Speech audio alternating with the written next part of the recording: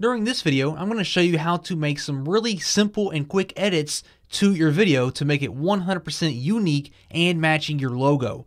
So right now we're still using the dominoes template, and let me go ahead and click on play really quick so we can see exactly what this looks like. So we have the ball rolling in, it knocks over the dominoes, and then it shows our logo. Well, let's say, for example, this gray background here, it's not looking very well with my logo. It doesn't match my logo color.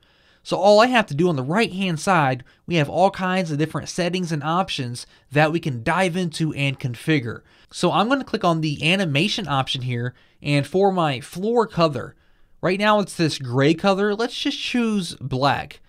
And I do that, and I drag it over, and now we can see exactly what this looks like. And when I play it, we now have this black floor instead of the gray floor. So obviously we can jump in here and we can adjust these colors, and as I'm adjusting it, we can see exactly what it looks like in real time right behind us inside of the canvas.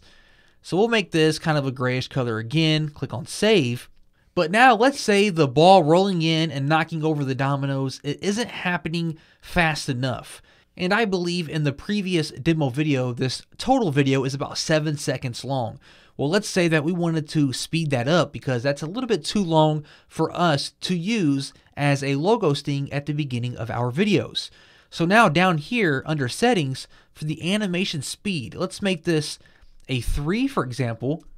And then I click on play again, and we can see just how much quicker that is, right? It's a whole lot quicker, probably, 3 or 4 seconds. So I could play with that animation speed and make it just right for how long I want my logo sting to be.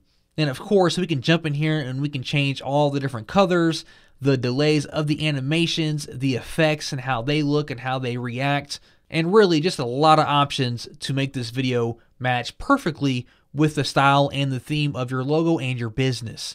And of course, once you make these simple and quick edits to your video, all you have to do is go ahead and re-render your video by selecting your video settings here and clicking on render video.